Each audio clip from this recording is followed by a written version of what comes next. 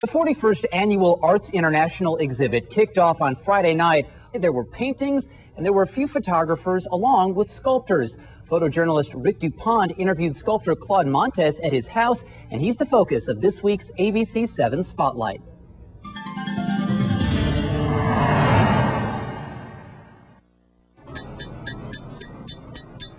I think we should not enclose ourselves into a box and just do one thing. We should try to do as many things as we can. Claude Montes is a local artist. He was inspired. I started sculpting when I was in college, and my professor was working on stones. So I was watching him on weekends when I went to paint.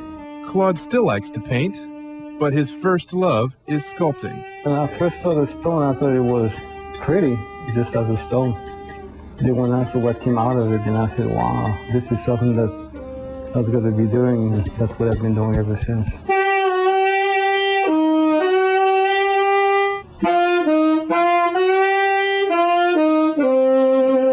You might be wondering what's going through Claude's mind as he's working. It's basically good to not to think of what you're doing. That way you don't stress yourself about trying to solve a problem. It just comes out on its own. Claude loves to be outdoors.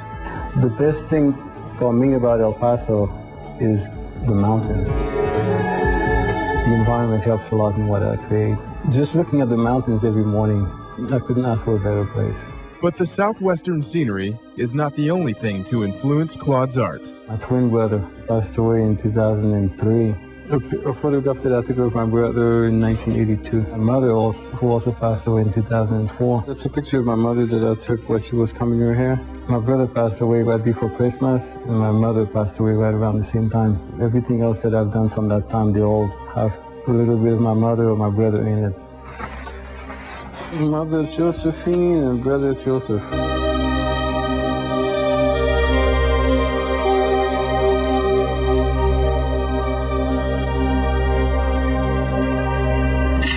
Claude has happy memories too.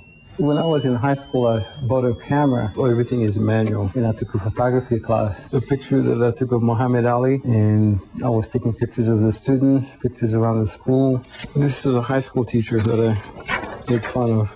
Pictures at home. Ever since then, I've never been without a camera. So now you know Claude is a sculptor, a painter, and a photographer. You're probably wondering, what else can this guy possibly do? Well, guess who's playing the saxophone?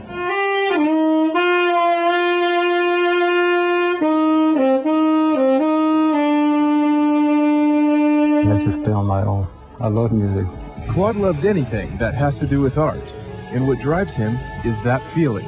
That feeling of you have to produce something, and you don't have any control over it. It just wants to come out. It's almost like without me imposing on the stone, it imposes on me and it comes out. And when I'm finished, I may ask myself, did I really do this? And I'm even surprised by my own work.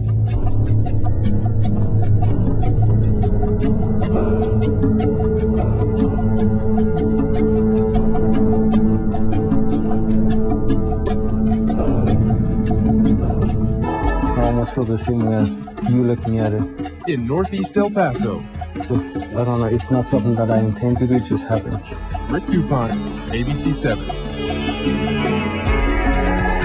And the Arts International exhibit is running through October 23rd at the Downtown Library, and it's free, and Ric Dupont joins us now. Ric, fascinating story. I'm wondering, was it hard to get him, because I know some artists are very introverted, was it hard to get Claude Montes to talk to you as much as he did? Well, Claude was a very cool person, and at first I guess he was a little quiet, almost came across as shy, but after you got him talking about sculpting and photography and painting, he really opened up and came to life.